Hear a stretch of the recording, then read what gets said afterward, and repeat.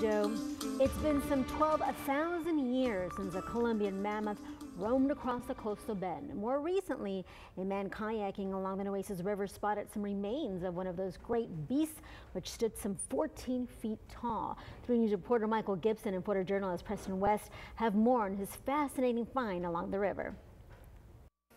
68-year-old Gipper Nelson says he moved to this RV park here in Live Oak County along the Nueces River to enjoy the country lifestyle.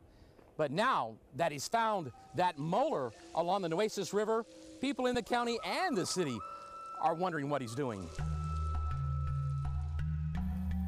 Always looking. You just never know.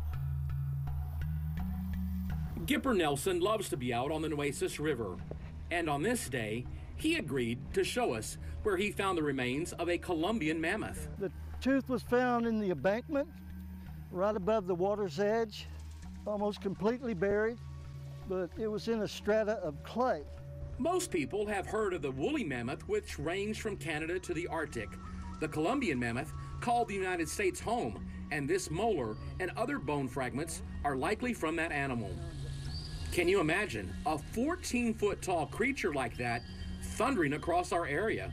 I just can't imagine a Columbian mammoth walking around. I know it.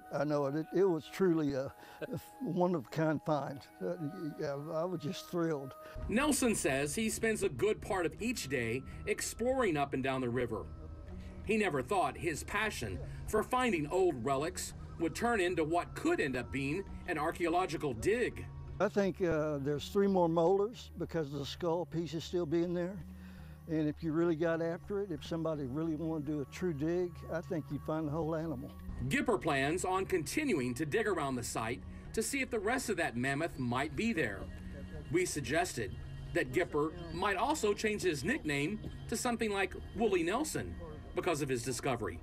He said either that or the mammoth guy. Along the Nueces River in Live Oak County, Michael Gibson, 3 News. The mammoth guy, I love it. Thank you so much for that.